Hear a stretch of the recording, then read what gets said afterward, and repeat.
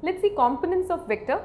It is a very important topic, not only with regard to your vectors but will also help in your further studies.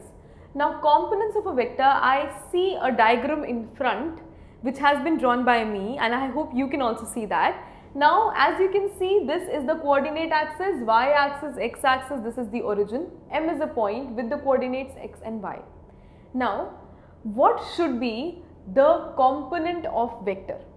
What I say is that if there is a point M which has the coordinates x comma y and I need to study it with the help of components in 2 dimensions, then what I can do is I can resolve into 2 components. So the component along the x axis and the component along the y axis. Now what is the component along the x axis? If I say OX, I have to take into picture with regard to x and OY with regard to y, then definitely certain unit vectors will help me.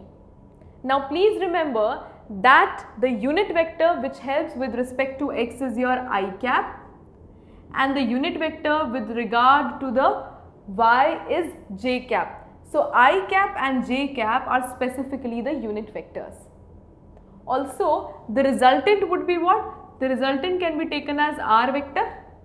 And r vector will be what? It will be nothing but with the help of these 2 components. One will be the horizontal component, the other will be the vertical component. So how to write it? I write r vector is equal to x I cap plus y j cap. This is how you write it, where I and j cap are the rectangular components.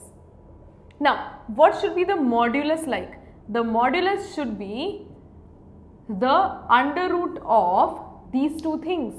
So x I cap whole square means nothing but x square, because I cap is 1 only, unit vector whole square 1, plus y square. So I can write r is equal to x square plus y square, where r is the point which I am talking about, it is nothing but the resultant. So this is very important to understand that why are we studying components. Components are needed to resolve a given vector into simpler categories, simpler parts. So that is how you resolve into components. One very important thing not to forget regarding the unit vector along x axis, unit vector along y axis.